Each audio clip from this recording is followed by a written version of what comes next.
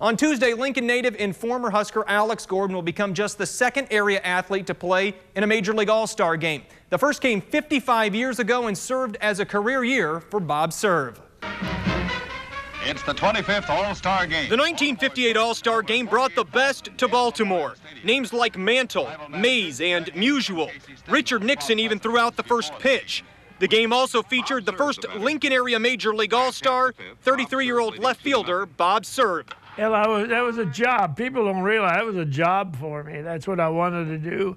Not many people get to do what you want to do. I mean, in sports, if you're lucky, a lot of them don't make it. Hardly more than a run-of-the-mill ball player for much of his professional career, Cerv grew up in Weston and became the first All-American on the Nebraska baseball team. He spent his first 5 years in the big leagues as a backup for the New York Yankees.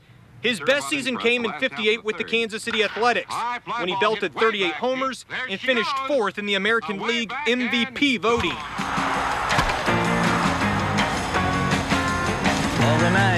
Portrayed as the clubhouse clown in Billy Crystal's 2001 home run hit 61, Cerv is most known as a Yankee, and his front row seat in the history-making year of 1961. 1961, Maris, Mantle, and I roomed together. We had an apartment up by where they played tennis. See, I was about 5, 6 years older than all of them.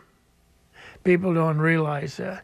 And I was like the dad. A great-grandpa now, the 88-year-old Cerv lives in Blair, surrounded by his family and baseball memories. An autographed photo of the roommates hangs on the wall, along with nearly every baseball card that featured Cerv.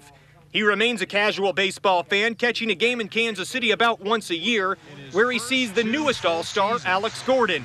A left fielder during his days in Kansas City, Cerv knew the switch better suited Gordon. As for Gordon joining Cerv on a short list of local All-Stars, Cerv says he hopes there's more of them in the future.